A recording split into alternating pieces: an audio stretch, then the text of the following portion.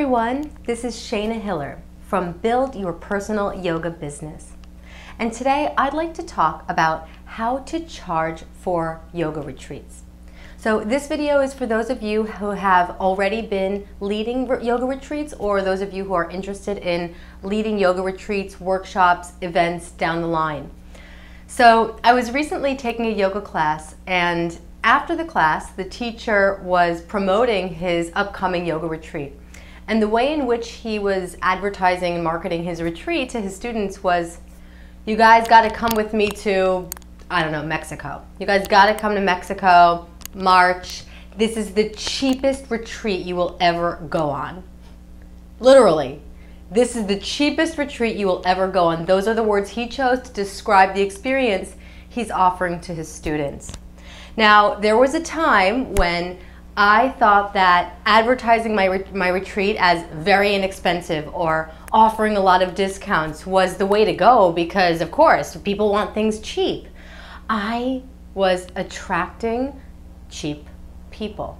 Now, that's not to say that you need to skyrocket your prices, but just know that not only what you charge, but the way in which you present, promote, and market your retreat is going to attract a certain type of person. Affordable is a much better word than cheap, in my opinion. But onto the fine details with how to actually go about figuring out how much to charge for a yoga retreat. The truth is, this answer is going to be different for everybody. It's going to be different for you, it's going to be different for the next person watching this video, and it's going to be different for you now than perhaps it was when you started teaching, or than it will be in 3 to 5 years from now. Why? Well, because we evolve.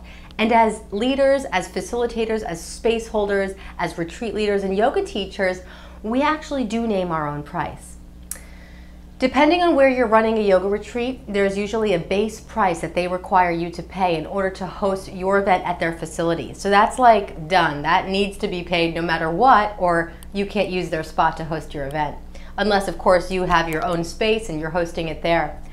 But the profit that you make depends on you, depends on what you feel your time is worth. So it's something to start meditating on. I just wanted to kind of bring that up because this is a question a lot of people have been asking about how much to charge. I'm more concerned with you getting present with what feels aligned. Start researching other yoga retreats. Research the places that they're hosting the retreats, how much it costs and how much they're adding on.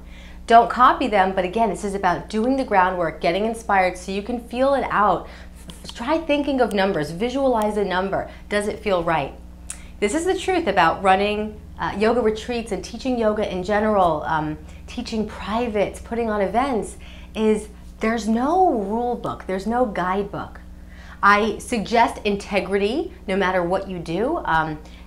Depending on your experience, your confidence, and your knowledge, as well as your retreat offering, charge accordingly, right? If you're hosting a specific theme retreat, you're teaching people something in addition to yoga perhaps, maybe you charge a little bit more, depending on where it is. Perhaps you have guest teachers coming in to increase the value of the experience, giveaways.